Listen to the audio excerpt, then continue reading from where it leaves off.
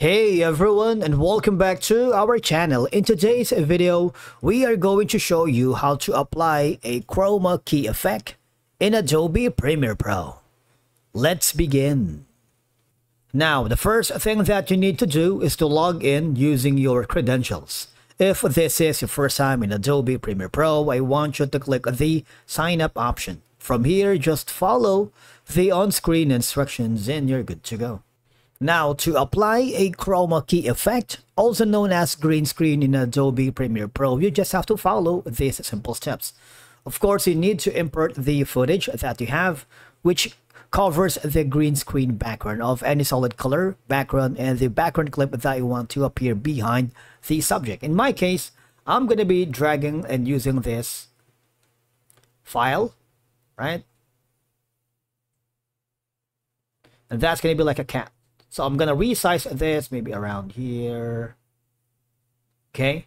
Now for you to be able to use or apply the chroma key effect, go to the effects section or panel. If you can't find it, go to the windows and click the effects which has the shortcut of Shift+7 right here. And then type in Ultra key right here. Now, if you press the Ultra key, you will be forwarded to the effects control.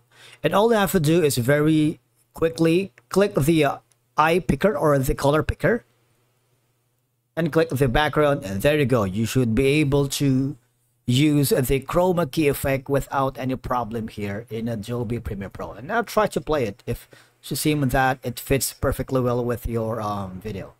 Now, if you wanted to move this, obviously you have the option. Go to the tool here, click you can resize the cat for as long as you want, maybe around just here. I don't know, it's up to you.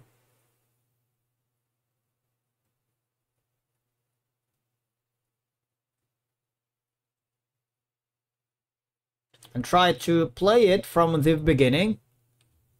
Let's see what we got if we have created a seemingly perfect chroma key effect. And with these steps, you should be able to easily perform a chroma key effect in Adobe Premiere Pro and replace your green screen with any background you'd like. All right, it's kind of easy, really. Now, after that, all I have to do is, once you're happy with it, you might want to go to the file section, click the export button, and you have the option to export it in a different file format, such as maybe MP4, AVI, and all these. It's kind of easy, really. All right. And that's it for today's video. Thank you so much for watching. We will see you again in the next one.